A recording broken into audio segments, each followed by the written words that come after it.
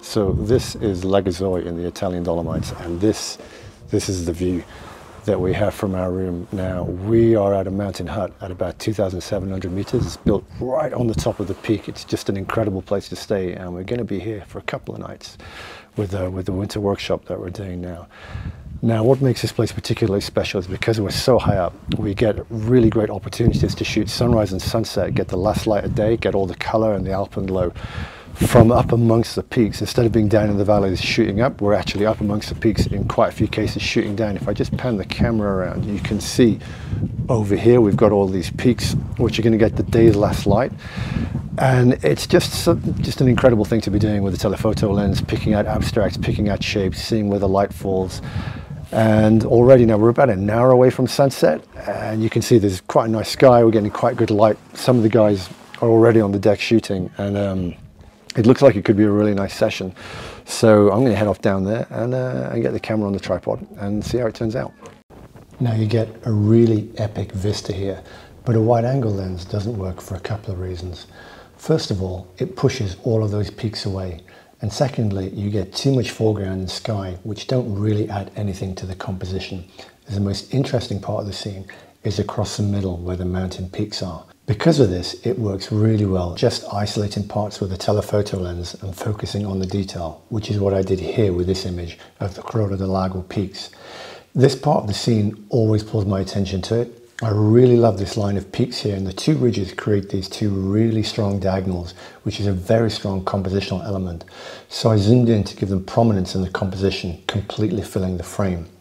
The tall peaks here work as a main focal point, and the fact that they're lit by the sun coming in from the left of the frame really makes them stronger in the image and pulls the eye towards them. Now, in terms of exposure, I kept to a lower aperture in order to get a faster shutter speed, because even though the camera's on a tripod, wind can still create shake. And because these peaks are about 1 kilometer away, I didn't really have to worry about depth of field. Now, the next morning we got up for sunrise and conditions really didn't look great. It was seriously cloudy with no visibility at first, and we didn't think we'd get any shooting done at all. But it was also incredibly windy, which, although it makes it harder to shoot, it also means that there's a good chance of the wind blowing the clouds away, which is actually what turned out to be the case here. And after about 30 minutes of not being able to see anything at all, we actually got some amazing light and color. Now, the scene is a little bit more backlit at the sunset, and on this particular morning, I decided to focus on shooting some panoramas. So in terms of technique, I talked a little bit about panoramas in my previous video about the Dolomites. It's important to shoot manual to ensure the same exposure across the scene, especially in situations like this, where the light is so dynamic and changing so quickly. And it's also really important to have a big overlap of something like 30 to 50% to ensure that Lightroom can stitch the images properly. Additionally, in this situation, I bracketed each shot because there's a really wide dynamic range with the sunlight coming in from the left, and I really wanted to make sure that I captured all of that highlight detail. And as it was so windy, I shot each frame 2 or 3 times to ensure that I had a sharp frame, as it's really easy in the wind to find that the camera shake has blurred one of the frames, and that's going to ruin the whole panorama. So for this shot, I increased the ISO just a little bit and had the aperture wide open to get as fast a shutter speed as possible, because again, when you're shooting something so far away, you really don't have to worry about depth of field. Now, the view from up there is so good that it's always tempting to create a really long panorama that takes in the whole scene, which is actually what I did here. Now, the light is really lovely and it does capture the whole scene, but to me, the image feels as though it lacks quite a bit of focus. There's just too much in it, and that heavy cloud on the right, compared with the side of the mountains covered in snow, which is essentially a large amount of negative space, those areas feel like they dominate the image a little bit, and it dilutes it overall. And also, I'm not crazy about panoramas that are so long and thin. I generally prefer an aspect ratio that's a little bit anamorphic, something like a 3:1 ratio. So I cropped down the panorama a little bit to get this, which is still around 115 megapixels, so it's a huge image. Now, I'm still not completely sure which frame it is that I prefer, but I think that this one feels a little bit more focused, with the peak of Civetta having a lot more prominence. Perhaps, though, I think maybe it loses some of the atmosphere of the larger panorama. Later that day, we left the Refugio at Lagazoy and went back down on the cable car. Now, when you're going up, it can be hard to appreciate the view because the car is usually really full of skiers. But being skiers, they usually ski back down the mountain. So when you go down on the cable car, it's usually relatively empty, which gives you a really good chance to take in the amazing views. After we left Lagazoy, we headed over to the western side of the Dolomites, stopping off at Val de Funes to capture the iconic San Giovanni Chapel, which I've photographed so many times. Now, scattered throughout the Dolomites, you find these tiny chapels in some truly incredible spots, and San Giovanni is probably one of the most photographed. It has this amazing position, standing isolated in a field with forests and the Gisela Odle. I'm not quite sure how to pronounce that, but the Gisela Odle group of peaks behind it. Now, we had hopes of there being a really nice sunset, but there was just too much cloud in the western part of the sky, which was obscuring the sun. So we didn't really get a lot of direct light. We didn't get any color in the clouds. So we ended up just doing a relatively straightforward shot in flat light. But I actually like the simple tones, and with the snow, the shot works quite well here to contrast with the trees. And the figure in front actually helps give a little bit more scale to the scene. When it comes to composing this, you're kind of dictated by the peaks at the top, which you really want to have them complete. You don't want to cut any of the peaks off. So the left side of the frame is always going to start a little bit to the left and left side of the leftmost peak.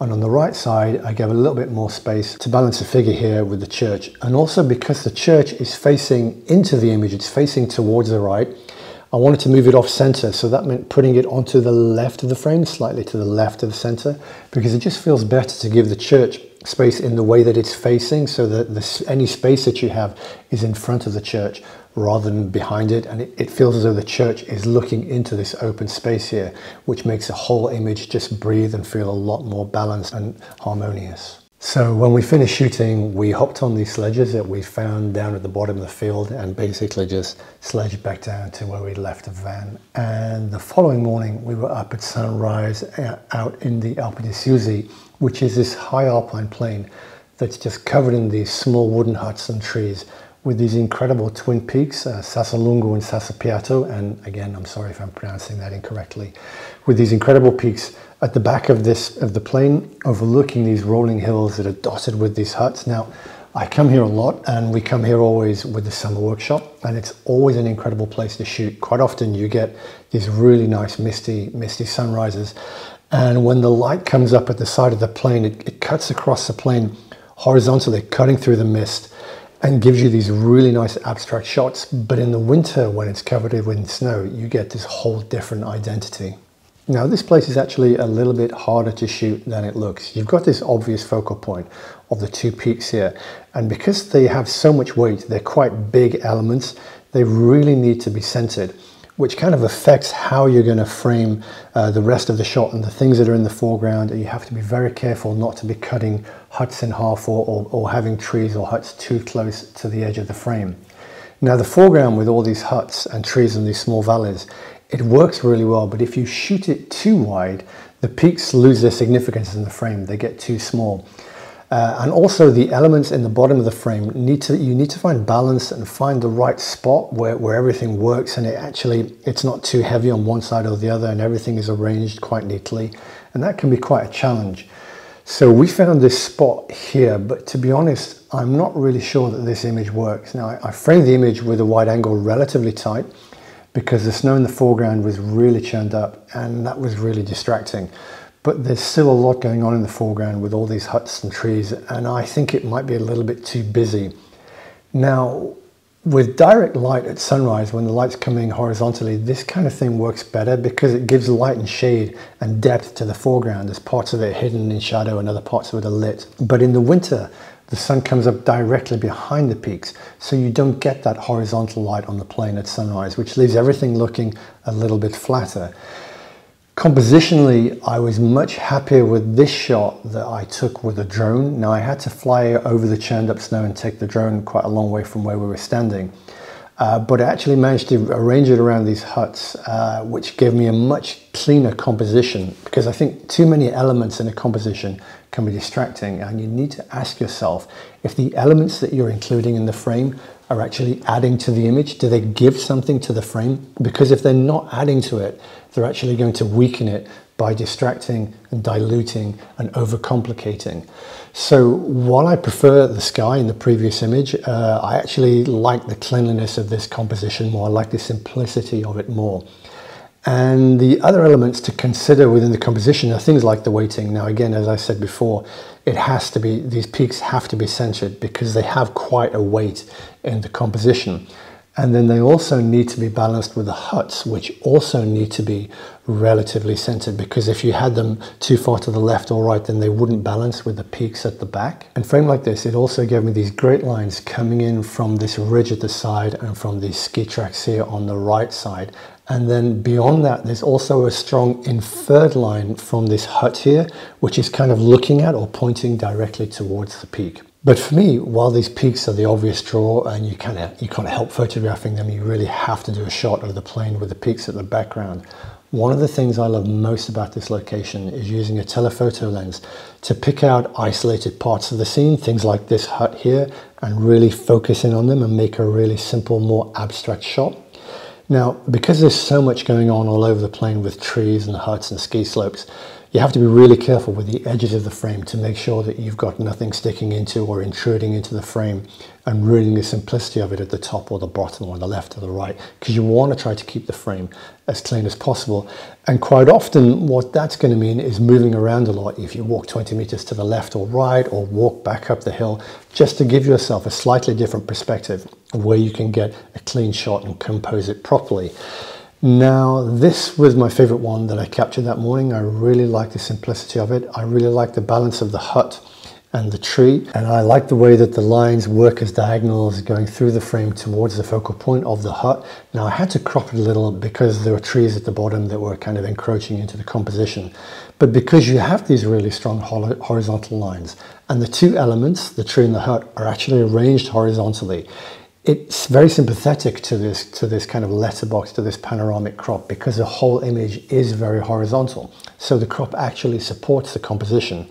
And again, what I've done is I've placed the hut on a third because of all the negative space on the left. That's actually the direction that the hut is facing. So you want the hut to be facing into that negative space, into the frame, and that's supported by the way these lines on the snow are going. So for me, this is a really simple shot, but I think overall it's probably one of my favorites from the entire trip. So that's pretty much it for this trip to the Dolomites in winter this year. Now, I hope you've enjoyed these videos and found them useful or interesting. I've just got back from Lofoten last week, so I'll have a couple more videos about shooting there to follow quite soon. But in the meantime, as always, thanks for watching and take care.